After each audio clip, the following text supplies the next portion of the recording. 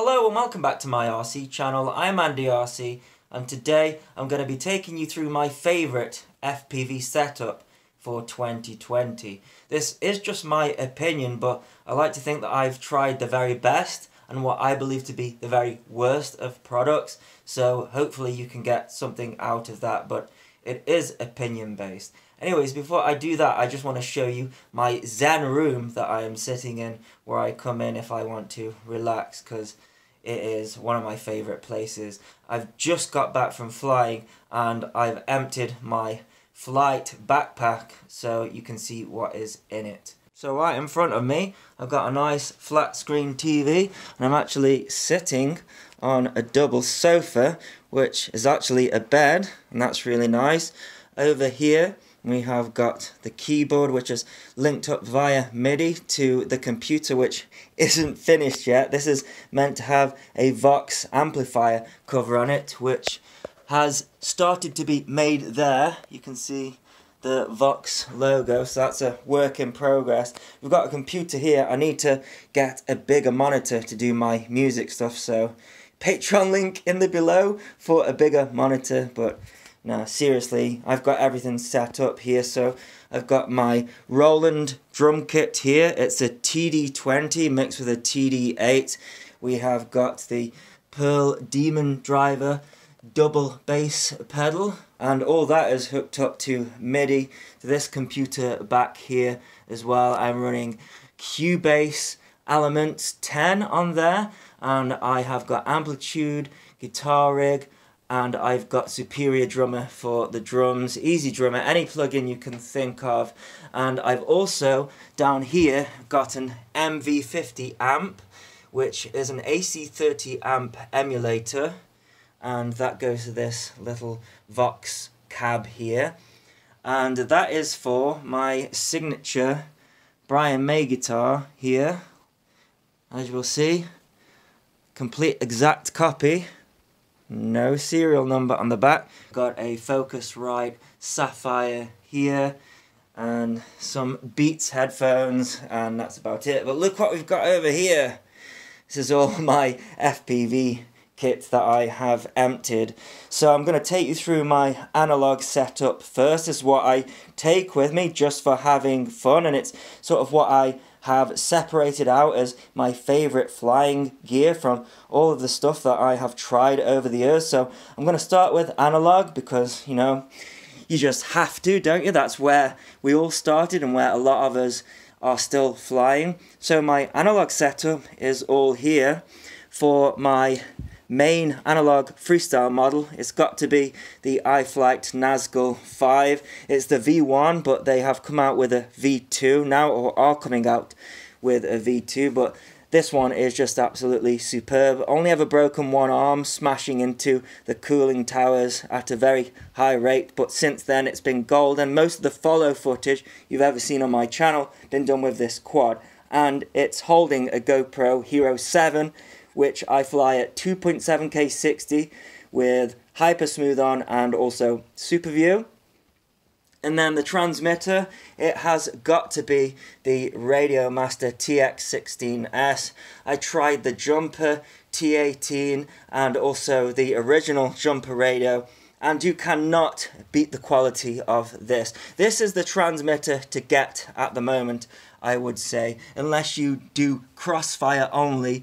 In that case, I would recommend the Tango 2. I actually do use the Tango 2, but I don't have it in my backpack. I actually use it for a simulator because it's nice and small, and I do have one analog quad that I fly. It is a KISS Alien, the V2, and I use the Tango 2 with that. And sometimes I stick Crossfire in the back of here as well. The only problem with Crossfire on this guy is that it does drain the battery quite quick. But yeah, if I was to recommend a transmitter in 2020, it would be the Radiomaster TX16. The quality is just so much better. Even had one of the sticks come loose on the T18, and just the overall quality of the switches and when you take it apart is better. It's not just because AndyRC is inscribed on them, but that just shows you the extra mile that these guys will go to when it comes to a new radio. In fact, I believe they have got some upgrades coming out for this guy. There's going to be a carbon fiber case, and I think some anodized buttons as well. So really looking forward to those updates. And then when it comes to the goggles, it has to be the Fat Shark HDO 2s. I think it's really difficult at the moment when it comes to analog because we've got this digital stuff that has thrown a spanner in the works. I think if I was to go analog now, I would go as cheap as possible, maybe even box goggles, unless you are waiting for the Bite Frost system to come out, or the Shark Bite, what they are calling it now. If you've got these HDO 2s, then it might be worth holding on to see if it can compete with DJI. There does definitely seem to be some advantages there, but when it comes to analog, can't beat the HDO 2s. And what I love about these now is that you can switch from 4:3 aspect ratio to 16:9. Natively supports rapid fire. When it comes to the antennas, it can only be the Menace antenna, and that gets right above your head, so no problems with reception. Quite a lot of the times with the smaller antennas, your head gets in the way if you fly behind you. And then for the patch antenna, it has to be the Menace Pico patch antenna. And the module is the rapid fire module. And I can't see how you can beat that. The reception is just fantastic. I hear the TBS Fusion is just as good. And then for the battery, I'm using this Furious FPV case here. I actually need to replace it because it's failed. It's been great, but I use these things a lot, and just recently the actual connector has worn out, which I think is interesting because I never disconnect it from here. I use the button that this added. You know, everybody talks about, oh, we need a power button, and then there's a power button underneath here if you want it. But funnily enough, this connector here has broken despite me never disconnecting it, and if I give it a knock there it disconnects, so I'm gonna have to revert back to the Fat Shark battery. That is the analog stuff. I'll just go on to the batteries because it's the same for the analog and the HD setup. I'm running 6S here, so the batteries are either Tattoo R-Line 1050s, and I'm using GMB as well. I've got a 1250 for slightly longer flight times, but makes the quad a little bit heavier. I've got an 1100 here. I really like that one. That's a nice sort of in the middle battery, and I'm using that on both of my analog and HD quads. So onto the HD quad, and of course it could be nothing else other than the Nazgul 5 HD. So basically the HD version of this one. And as I say, they are bringing out an analog version of this.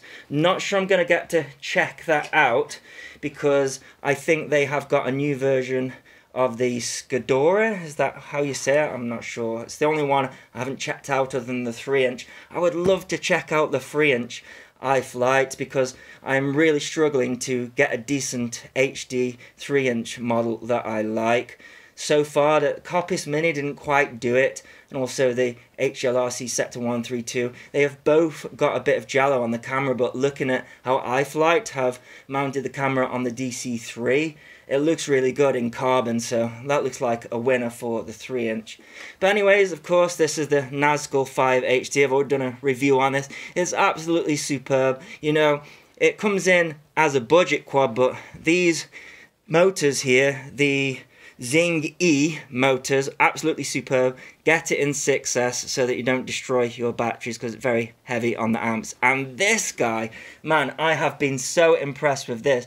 This is the Insta360 1R, and I was a little bit unsure about it when I first tried it, but it is absolutely superb for the money, and I think there's some money off on this at the moment. You could definitely have it as a GoPro substitute. I think a GoPro 8 is slightly better for what it does with hypersmooth and stuff like that. But this guy is very close with its flow state stabilization, and with it having this twin system, I'm a big sucker for this 360 option here. It just clips in, everything's modular, and the case is brilliant as well. It matches perfect with these iFlight quads because they have this GoPro attachment at the bottom there. So this case is just beautiful. Just got a button on it there which flicks this forward. If I can press it whilst holding the camera at the same time, a little bit difficult, there we go. And then that just pops out. I just love how modular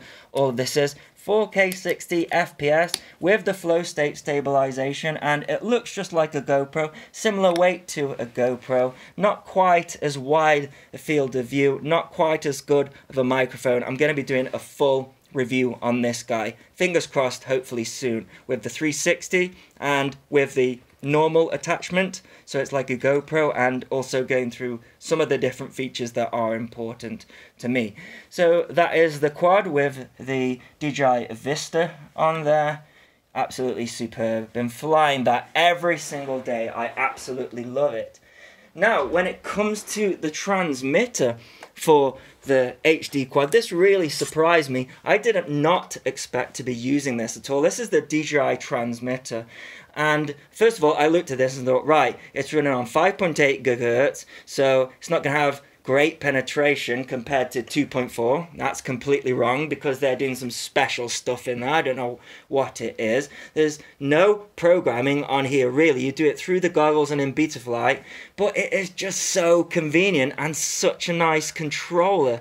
The sticks feel superb, just dead simple, and you no longer need a receiver. That is all I need. It binds directly to a Vista, binds directly to an air unit. I got my mode 1 here. I got similar switches to my Radio Master, which is over here, and just absolutely superb. This has proved to be fantastic and haven't had any problem. In fact, you get further range on this guy than you do the video.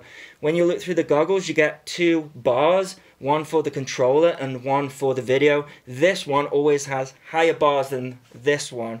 So yeah, no complaints with this whatsoever. Just very neat, very expensive, but you know, from what I have tried, the best setup when it comes to DJI, if you have got the money. Of course, if you already have a Tyrannus or a Radio Master, then you might want to use FR Sky or something like Crossfire, but this is the optimum setup for me, and you can bind as many models to this as you want. Absolutely brilliant. No good for planes though. If you're a plane guy and a quad guy, there's no trims. Might be difficult for you because everything's done sort of in Betaflight. Then the goggles are the DJI goggles. Of course, I've shown these on the channel before. I have got the British Drone Industries Digi adapter on here, but honestly, I don't really use it for analog. I use the Fat Sharks because they're just better for analog. If you are using GPS, then you can't record the GPS on the screen. It's there, it's very useful info, but once it's gone, and if your quad's gone down, that's it kind of thing. You can't look back at your recording. Something that DJI really need to fix, whereas with analog, you can carry on doing all of that stuff. So, just a couple of other things. I'm still using my UAV backpack. It's a little bit worn, it's got holes in it. I could do with another one if anybody's got any suggestions. My field charger, I'm using an ISDT SE608. It's really battered, but it does the job, and I use an old, very puffy multi-star 10 amp 4S LiPo, and I just charge that, and that can get me another charge of these LiPos over here. And for the camera, the other camera for my HD system, this is the GoPro 8. I actually don't like the 8 as much as the 7. That might surprise some people. I don't think the dynamic range is quite as good as the Hero 7. It's bigger, it weighs more, and of course we don't have that replaceable lens. Just got some other tools here. So I've got the 2mm Trax, I think is the make. Hex driver, good quality. Then 1.5mm for the micros. Then I have got my prop remover there, and this is a 1300 milliamp 4S, and that powers up these goggles here, and that just goes in my pocket. That is my 2020 setup, and that's not to say that anything that you have is any inferior. It's just that I've tried all of the products, and out of all of them, this is my pick of the lot. That's not to say that there's any problem with the Sky Zone goggles. They just didn't fit my face quite as nice as these, but the OLED Sky Zone is definitely a good choice. The Ionways, if you can still get them, a good choice. The thing I like about Fat Shark is that you can send them back at any point if there is a problem, and they will replace all of the parts. And to me, I've had to do that a couple of times with all of the Fat Sharks that I've owned, and they have honoured that every single time. Even when I've used an email address that has nothing to do with me whatsoever, they just take it back and get it sorted. But there you go, that is my 2020 rig. I'll put links in the video description to as much of this stuff as I can, because this is the stuff that I can thoroughly recommend without any issues. I hope you enjoyed this video, and as always, thanks so much for watching. Please continue to subscribe. Cheers.